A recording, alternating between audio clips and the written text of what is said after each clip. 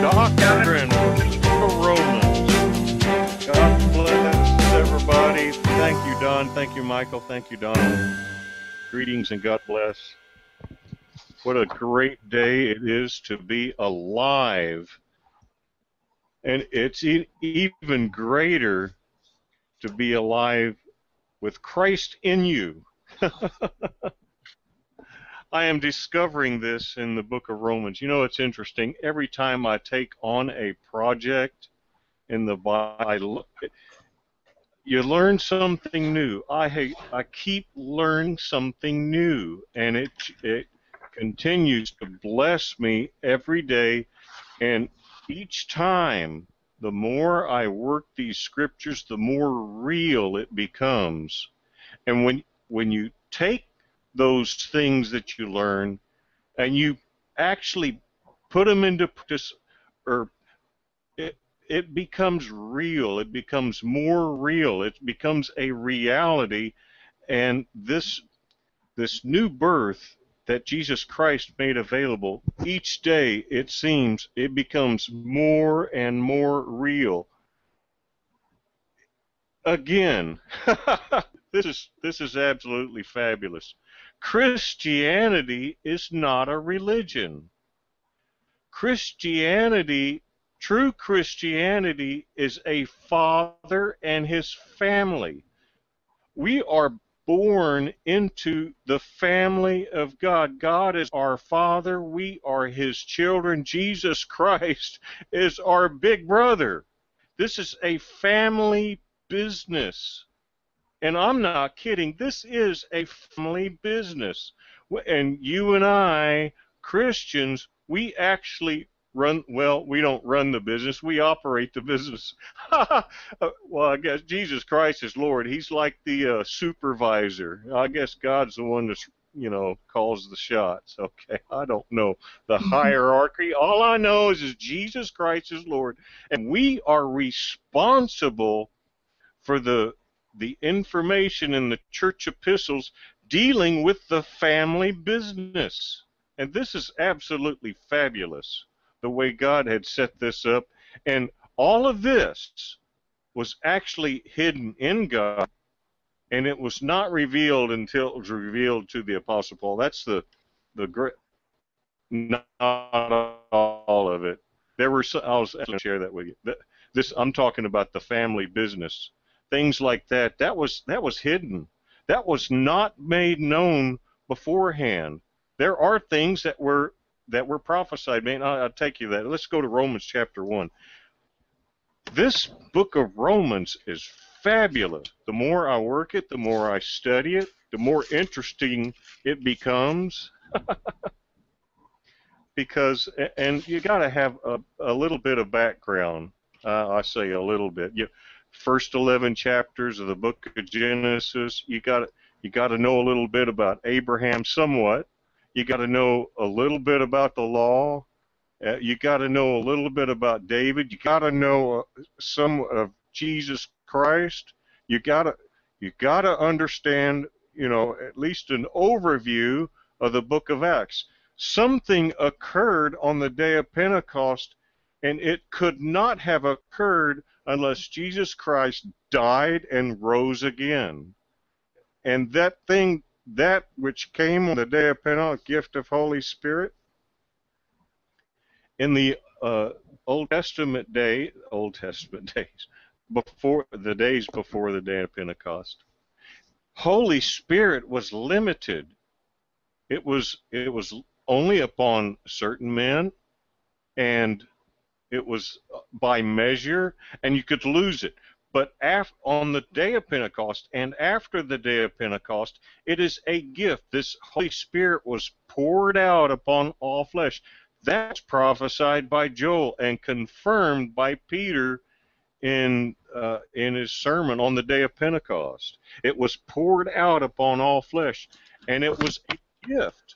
It was a gift. Of course, the details were revealed later. But it was a gift. And to receive the gift, what is it? Repent and be baptized, every one of you, in the name of Jesus Christ, and you shall receive the gift of Holy Spirit. It was a gift. The Holy Spirit was not a gift in the Old Testament. It was not a gift. In our day and time, it's a gift. And the details of this we find out later. It's the new birth. It is a new birth. You get born into the family of God. Things like that is absolutely fabulous. Why is this not being taught in the Christian church today? It just, I get blown away on it because I know about this. Why isn't this being promoted or being made known among people today? It blows my mind. The reason why is because most Christians do not realize that Christianity is not a religion. It's a father and his family. And that is what this new life is all about, that Romans, the doctrine of the book of Romans, is trying so desperately to communicate to people. It is a real new life. It's a new life. I think I shared, what was it, last week? We could reign in life. It's a life of, it's a righteous life, it is a life without evil. it's a righteous life without sin. There's two things. It's an everlasting life. There's two things that it disrupts and interrupts a perfect life. I say a perfect life because today the ideal life, I won't go into that. It's been interrupted by death, and it's disrupted by sin and evil and all that kind of stuff, because of what Jesus Christ made available in the new birth, gift of Holy Spirit, salvation, this new life. We could reign in life, have a life of righteousness, and it's an everlasting life. And the doctrine of the book of Romans, from chapter 12 on through the end of chapter 8, give us details about the how to live this new life. It's absolutely fabulous the way this Romans fits in the Bible here. And of course, got to have background in the book of Acts. I know that you have, it's an overall knowledge of the Bible as a whole. Now, I know you don't necessarily have to go and become a what do you call it, in the seminar stuff. I don't know. I've studied a lot of this on my own. I've you know, took classes and things of that sort, but my gosh, this book of Romans is absolutely fabulous. And the doctrine of the book of Romans is divided into two parts. I shared this before, and this is kind of a new discovery for me also. Chapter 5, verse 12 previous, it's the good news regarding Jesus Christ to the sinner. And from chapter 5, verse 12 on through the end of chapter 8, it's the good news regarding Jesus Christ to the saint, the one who's born into the family of God. This is what this is specifically about. It's the good news regarding Jesus Christ to the saint. And a saint is one who's got Holy Spirit, because God sainted you. You don't have to get sainted by, I don't know how they do it nowadays, how to get person sainted. But biblically, a saint is someone who has Holy Spirit. They're born into the family of God. That's fabulous, isn't it? This is a family business. I told you we were going to Romans chapter 1, didn't I? Because there were things that were prophesied. Yeah, that's what I wanted to talk about. Romans chapter 1. Oh, I don't have you on my screen here. Okay, there's this, yeah. And verse 2, which he had promised before. Paul, servant of Jesus Christ, called an apostle, separated under the gospel of God, which he, God...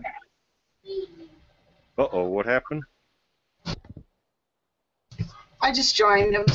Hi, God bless you. Hi, Chandra. God bless you, gal. God bless you. Which he had promised afore by his prophets in the Holy Scriptures. Well, what was promised before?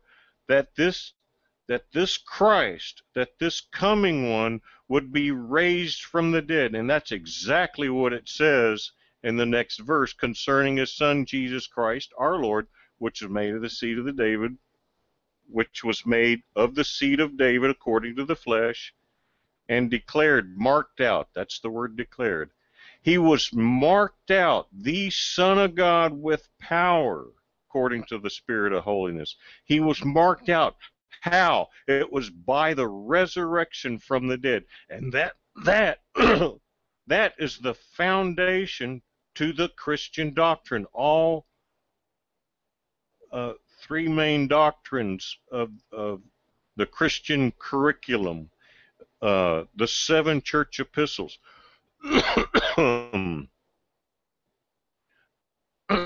That any subject regarding Christianity is always related back to this one central foundation right here. The reality that this Jesus Christ was marked out, the Son of God, by the resurrection from the dead. And when he was raised from the dead, something became available. Well, what was it? It was the gift of Holy Spirit. And this gift of Holy Spirit is that new life. Part of it anyway. Well, it's all in it together. It's a new life. Because when you get born into the family of God, God creates born again of, what is that in Peter?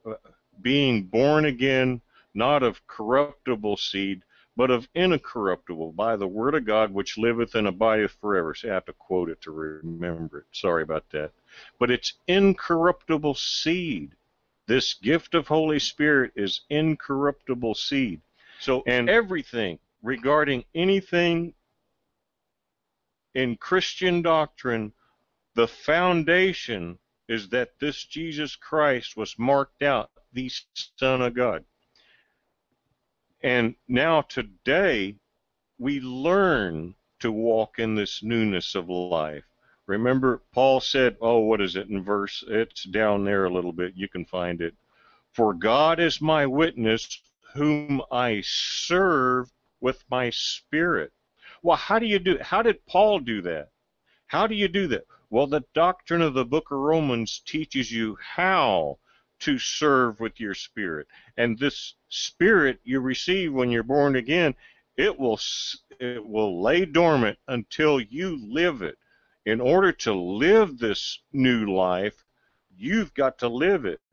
And the instructions on how to is the doctrine of the book of Romans. Where is it? Yeah. For I longed, where was it? Yeah, there it is, verse 9. For God is my witness, whom I serve with my spirit in the gospel of his Son. Verse 11 really hit me this past week because this is something that's quite a number of years, but over the past, I don't know, a few weeks, maybe not even more than a month, I have had a longing desire for manifestation of Holy Spirit. Now, why is it? Is that something that I just make up? This is a longing. It's a longing, for I long to. I missed it. Where is it? For I long to. Yeah, there it is, verse 11. You moved it up on me. For I long to see you, that I may impart unto you some spiritual gift, to the end that you may be established. Word spiritual gift is really interesting because that is actually defined in 1 Corinthians 12, 13, and 14. But I long for manifestation, to go to fellowship and hear manifestations, to manifest and hear manifestations. And this longing is not something I make up. It is real, and it is that Christ in me that does this longing. I begin to recognize this sort of thing over time because, and you know it's that Christ in you doing, giving you that longing because it lines up with the Word. Anyway, I don't know how I got off on that. I just want you to be aware that there is a real Christ in you, and learning to operate it. Because there's 9 manifestations. Learning to operate it, speaking in tongues, interpretation of tongues, prophecy, those kinds of things. You know, we as uh, as brothers and sisters in Christ, we learn to operate that to bless each other, to build each other up, to exhort, to comfort, to praise God, to love God, to give God glory. Those things are designed for us. That's for our benefit. And it anyway, why I got off on that, I don't know. Because our priority in the family business is to do what we're instructed to do. And part of that is the operation of manifestation, all 9 of them. And this longing that I'm talking about is that Christ in me. And it's operation of manifestation. Okay, move it on. I've said it too many times now. Let's go on to, oh, the other thing that was written before was a central focus of the doctrine of the book of Romans, and it's down there, what, at verse 16, 17. Yeah, for as much I am ready to preach the gospel unto you that are in Rome also, for I'm not ashamed of the gospel of Christ, for it's the power of God unto salvation. That's the subject now of the doctrine of the book of Romans, right? For everyone that believeth, to the Jew first and also to the Greek, which you begin to realize as you read through this doctrine of the book of Romans, that there are things related to Gentiles, there are things related to Jews, and both must be understood, because when you get to chapter 5 and in verse 12, it is specifically referring to that third category, and that is the saints. Anyway, for therein is the righteousness of God revealed from faith to faith, as it is written, the just shall live by faith. This was a prophecy in Habakkuk. And that faith, I understand this word faith, and I use it. I think RAV use it, translate it trust. It's a Greek word, pistis. Pistio is the verb. I understand this word. And I also understand it that there was a time, well, it's in Galatians, it says, before faith came. And that's rather confusing. But the only reason it's confusing, because this is something new. This doctrine of the book of Romans is something new that was not available before the day of Pentecost. Something that Jesus Christ did made this available. And that's what it's trying to communicate. And that's how I understand this word faith, because there was faith in the Old Testament. You go through and read Hebrews. What was it? Hebrews 11 or 12? Hebrews 11. Abel, by faith Abel, by faith Enoch, by faith Noah, by faith Moses. All of they had faith. So what does that mean before faith came?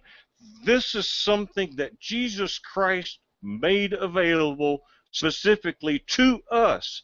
That's the significance behind this particular verse here, because faith was available. But faith regarding Jesus Christ is specific, and that's to us. And this is done absolutely legal.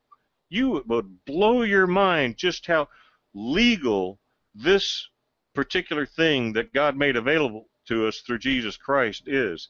And you discover it when you read chapter 5, verse 12. When you get to chapter 5, verse 12, that whole section can be understood in several lights, and one of them is that it is a legal statement from God Almighty. It's absolutely, you could read it in other lights, like in the point of view of grace and in the point of view of comparing Adam with Jesus Christ. And another one, like last week when I taught, I emphasized life, a new life. So this chapter 5, verse 12 through 21 is absolutely fabulous how God presents it to us. And so when you read through this Romans, this chapter 5, verse 12 through 21 can be understood in several different lights or several different angles, several different subjects. I don't know how else to explain that, but as I'm working through this doctrine of the book of Romans, you begin to see this open up to you. So I guess you can tell I'm kind of excited about it, and I apologize, I'm kind of stumbling around here. We're going to chapter 5, verse 12. Yeah, there you go. And I read this last week, and we went on into chapter 6. This whole section, it's hard to start and not finish through to the end of chapter 8, because this whole section fits together from chapter 5, verse 12, all the way through to the end of chapter 8. And this whole section is specifically the good news regarding Jesus Christ to the saint. Okay? So when we're reading that, now why is it before it was to the sinner? It was the doctrine of the book of Romans before this, all the way up to chapter 5, verse 11. All of that is to the sinner. And when you read that, it begins to make sense. And then from right here on, when you read this from chapter 5, verse 12 through to the end of chapter 8, it is specifically to and for the saint. That's us. That is us. Uh-oh, I lost you, Michael. So let me read it, and then I'm going to, before I go there, before I read this, I'd like to read you something else, and it's the last verse of chapter 8 before I go into this. And it really blessed me, because that part of it is, Romans chapter 8, and it's like the last verse in there, the last couple of verses, okay. For I am persuaded, this is Paul, and for I am persuaded, he didn't start this way. He worked it until he became persuaded. I don't know how else to put that in the words. But for I am persuaded. This wasn't done overnight. This took some work. I am persuaded that neither death, nor life, nor angels, nor principalities, nor powers, nor things present, nor things to come. Now, I can't explain a lot of these things that he's talking about here. But listen to this. Nor height, nor depth, nor any other creature shall be able to separate us from the love of God, which is in Christ Jesus. This is the concluding statement that Paul had made in this doctrine of the book of Romans, that there's absolutely nothing that could separate us from the love of God, which is in Christ Jesus. And that is fabulous to think about that. Now this verse begins to become real for me. It took some work working through the doctrine of the book of Romans, but now this verse becomes alive to me, because now I can see how that God, there's nothing that could separate us from the love of God, which is in Christ Jesus. Because of the work that Jesus Christ did and all of the effort that God went into planning out this great plan of redemption, all is centrally focused on that saint, you and I. And you and I are part of this. There's nothing that can separate us from the love of God, which is in Christ Jesus. That is fabulous, isn't it? That's what happens when you study the Bible. You get kind of excited about it. Wherefore, as by one man sin entered into the world, and death by sin, so then death passed upon all men, for that all have sinned.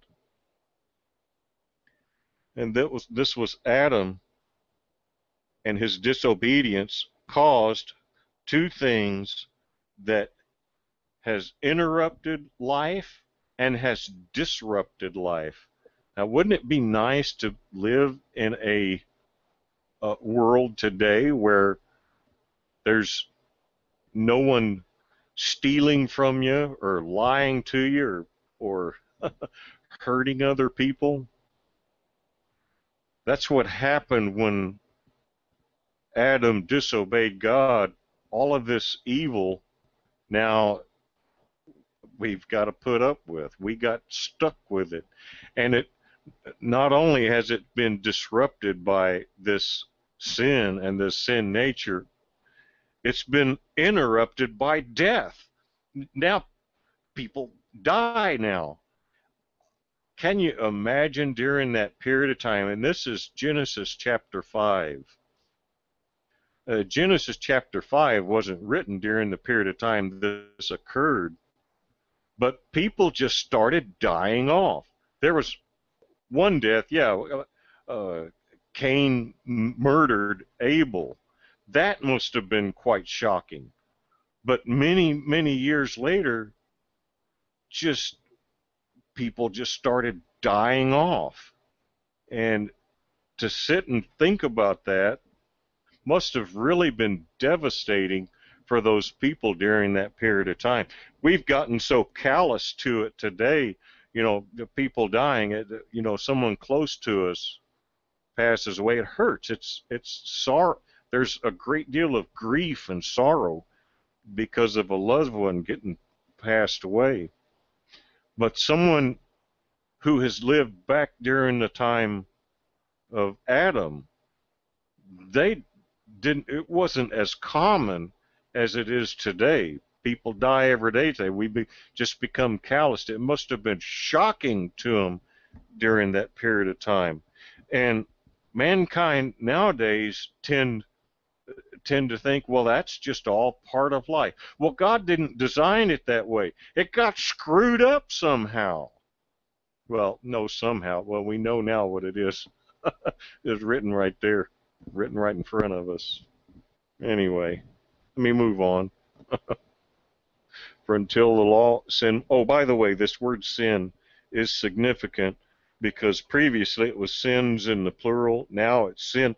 And that sin is that sin nature that's been in development for 6,000 years. And that needs to be understood when you read through these verses. Nevertheless, death reigned, like a king reigns in a kingdom. Death reigned. What is a king? He has authority over his kingdom. He has say-so. He makes the law. He tells this person to do this and that, and he reigns over that kingdom.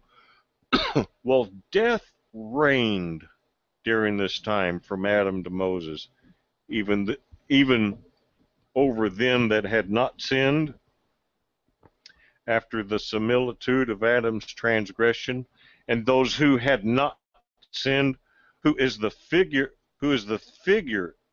I think I explained this one. That word figure is like an imprint. It is, I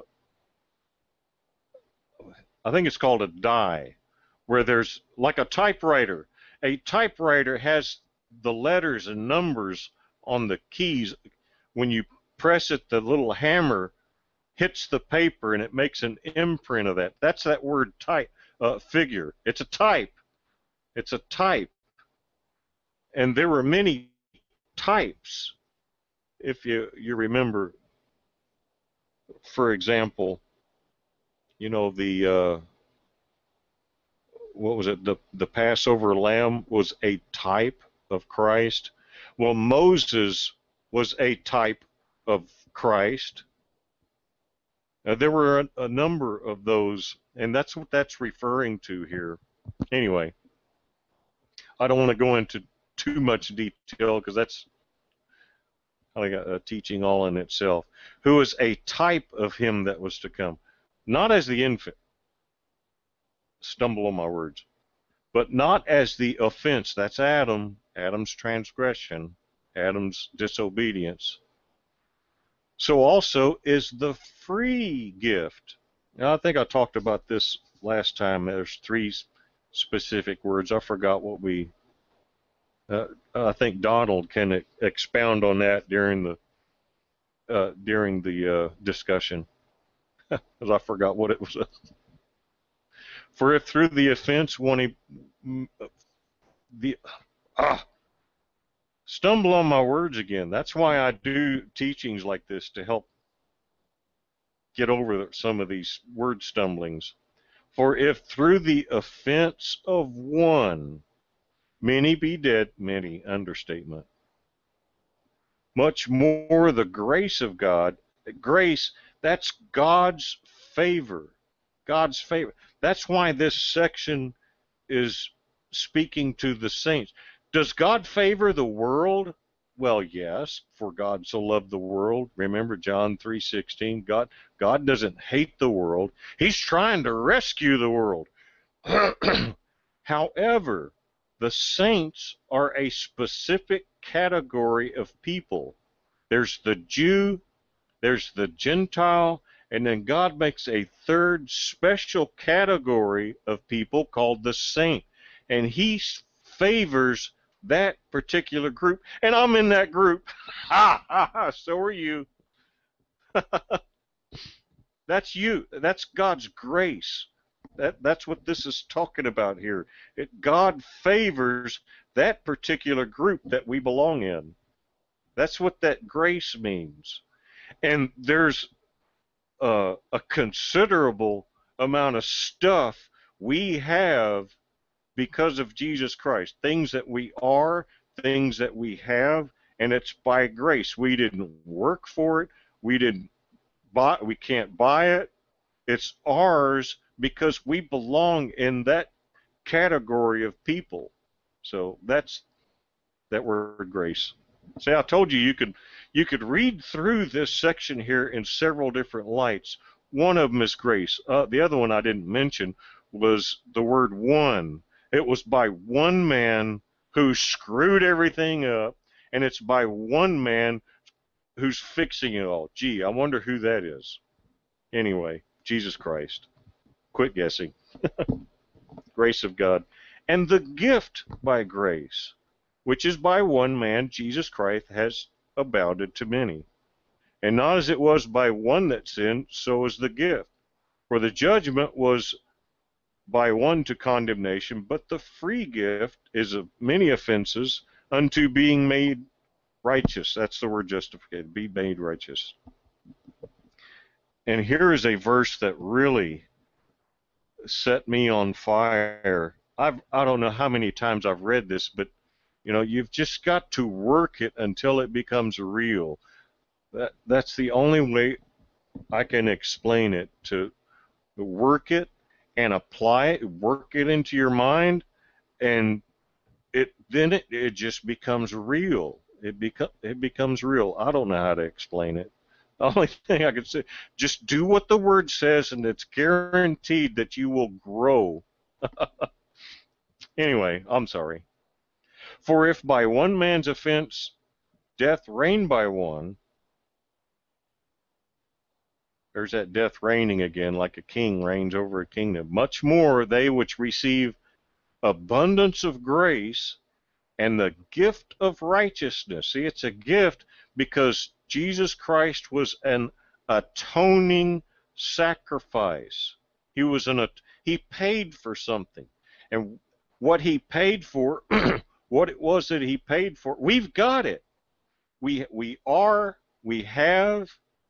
That's what this is about. It's a free, it's a gift of righteousness. And here it is, shall reign like a king reigns in a kingdom, shall reign in life by one Jesus Christ. Isn't that great? So this life was disrupted and interrupted, now we could reign in life. Like a king that reigns over his kingdom, we can reign in life. We could reign in life. That's part of this new life that this section, this doctrine of the book of Romans is talking about. Isn't that great? Wherefore, as by one man's offense, judgment came upon all men to condemnation. I'm getting kind of excited. I need to slow down. Can't read when I'm excited. Even so, by the righteousness of one, that's Jesus Christ, the free gift came upon all men unto being a righteous life. The word justification, righteous. It is a righteous life, a life of righteousness. This is what's been disrupted when if Adam had not sinned, and we would have been born into a perfect life, but it's been disrupted by evil. And now here it says we have a life of righteousness, a righteous life free from evil. That's what that's trying to say. It was fixed. It was screwed up, and now it got fixed. So now we can live a righteous life, free from the bondage and tyranny and imprisonment of this power of sin, this power of evil that screwed everything up. Anyway, move on. That's what that verse is trying to say. It's a new life. It's free. We're free from that stuff. Move on. Keep on going. For as by one man's disobedience, that's Adam, many, understatement. That's an understatement. Many. That's everybody. Many. It's that word one comparing with many, and it's an understatement, a gross understatement. Many were made sinners, so by the obedience of one, that's Jesus Christ, many shall be made righteous. Moreover, the law entered, that the offense might abound.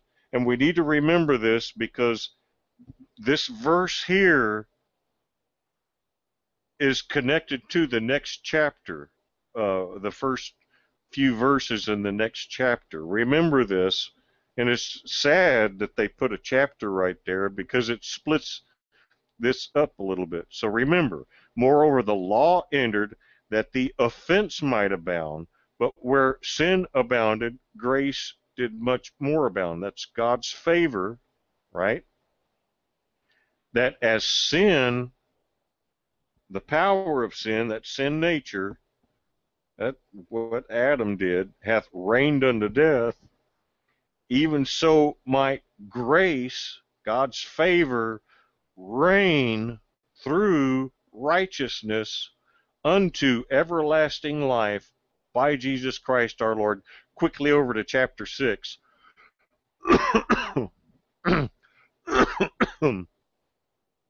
Oh, you must have hit the wrong button there. Chapter 6. What shall we say then? Shall we continue in sin that grace may abound? You remember that previous verse? That's why they should not have put a chapter here. So this is an interesting question, and by the way, this is a figure of speech. I hope I get this right. I think it's called erotasis or interrogation. And these questions are important when you're reading through the doctrine of the book of Romans, because when you get to chapter 8, there are questions that lead up to that concluding statement that we read earlier. Anyway, it's called erotasis, and it's to capture our attention. Shall we continue in sin? Now, it didn't say, shall we continue to sin? It said, shall we continue in sin?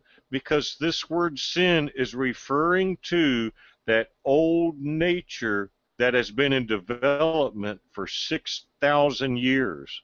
It is the old sin nature. and Adam was the one that caused all that mess.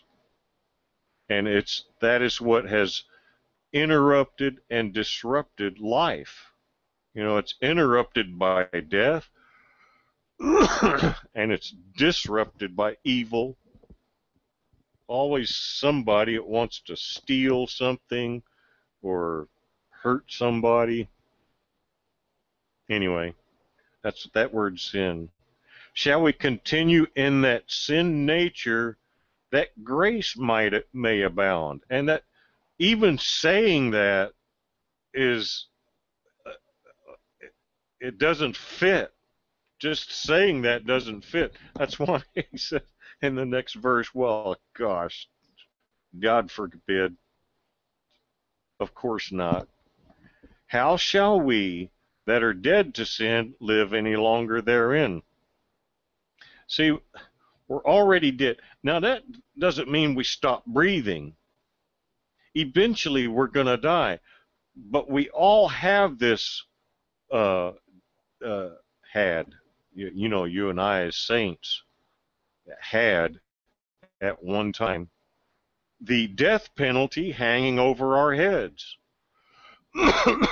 And that's because of what Adam did, and that's related to the law, because the law helped us to well, it's like the stop sign. You get to a busy intersection, and if there's no stop sign there, it'd be stupid just to run that intersection. If you know that that intersection is busy, you can run over somebody or somebody can run over you. It's dangerous. And that's why they, passed a law and put a stop sign there. The law was to help us to recognize exactly what sin is. The law was God's, how did John put it in a beautiful way? It is God's standard for righteousness. It's God's standard for righteousness, specifically to the Jew, but it was to preserve them alive. I think I shared this before. Yeah, that was in Deuteronomy. It was to preserve them alive, and if they stayed faithful, they had a guaranteed spot in the resurrection. Cool. How did I get off on that? Oh, yeah. How shall we that are dead to sin live any longer therein? It's like living death. You've been... The children of Israel was rescued. This is a beautiful parallel. Was rescued out of the bondage of Egypt. They made slaves out of the children of Egypt, children of Israel in Egypt. They made slaves out of them, and they had taskmaster. In fact, they were conspiring to get rid of them by killing their firstborn and such. You go back and read it. That's in Exodus. But God, through Moses, sent Moses and rescued them out of the bondage of Egypt. And yet there were still some of them that thought, well, we were better off in Egypt. A number of times this had occurred. Anyway, you read about it. Beautiful parallel. But today, in our day and time, we are rescued out of the bondage and the imprisonment of sin, the sin nature. We've been rescued out of it. That's part of salvation. We've been Why would we want to go back to Egypt? That's what it's trying to say there. Why would we want to go back and live in Egypt?